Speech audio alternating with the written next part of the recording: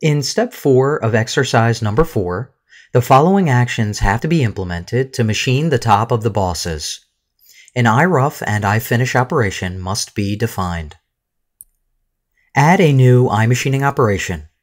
In the SolidCAM Manager, right-click Operations, Add Milling Operation, and select 2D iMachining. The iMachining operation dialog box is displayed, and the default iRough is used for technology. On the Geometry page, click the New button to define the machining geometry for the operation. Several chains are picked and defined as semi-open.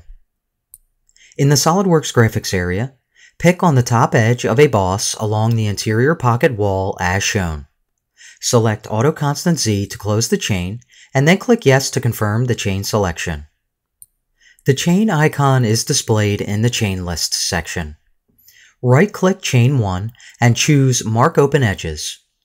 The Mark Open Edges dialog box is displayed.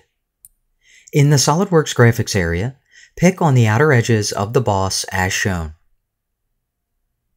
The entities are now marked as open, and iMachining can use them for entry. Click OK to accept the selected edges as open.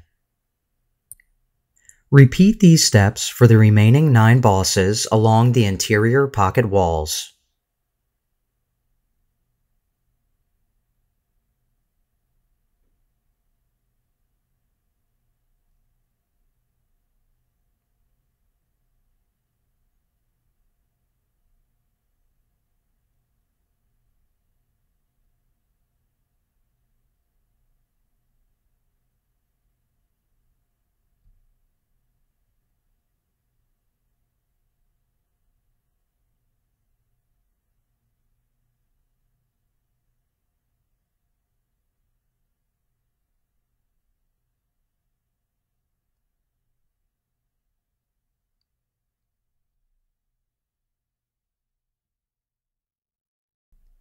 Then, the last 2 chains for the bosses in the center of the interior pocket are picked and defined as open.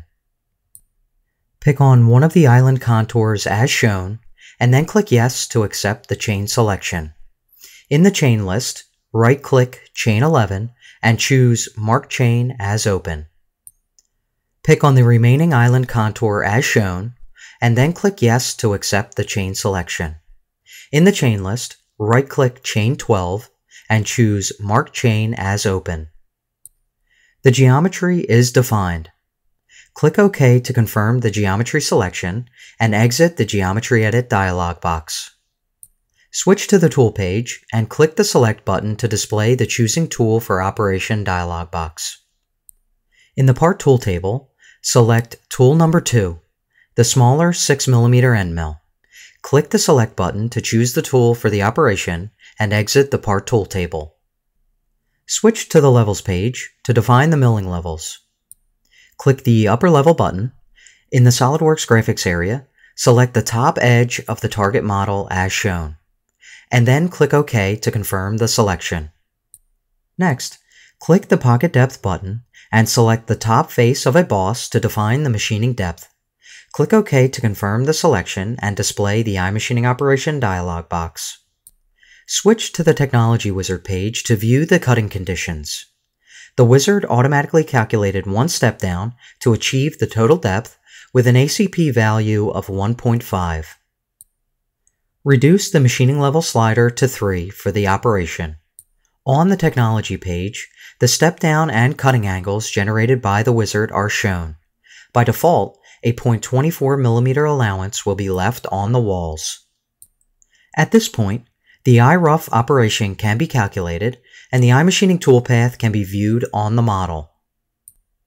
Name the operation iRough Bosses. Click Save and Calculate, and then click Simulate. Click the Play button to view the iMachining toolpath at work.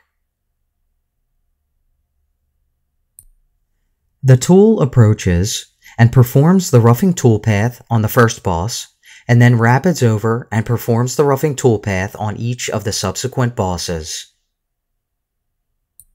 Exit the Simulation Control Panel. Next, Define the finish machining of the interior pocket corners and walls over the bosses that were defined as semi-open pockets. Click the Save and Copy button to create a copy of the current iMachining operation. Under Technology, change the operation type to iFinish.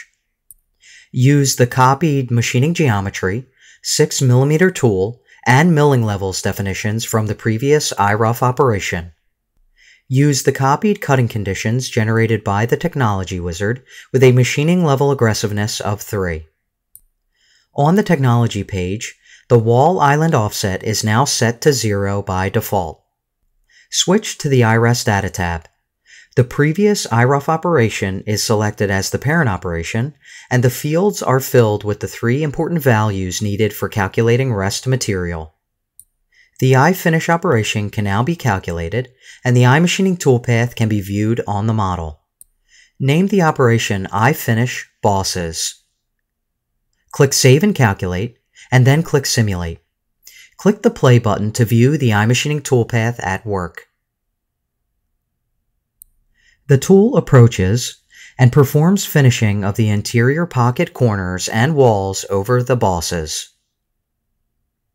Using the Exit buttons, close the Simulation Control Panel and the iMachining Operation dialog box. At this stage, Step 4 is complete. If you have not followed along, apply and practice the procedures shown in this video to define the rough and finish machining of the top of the bosses.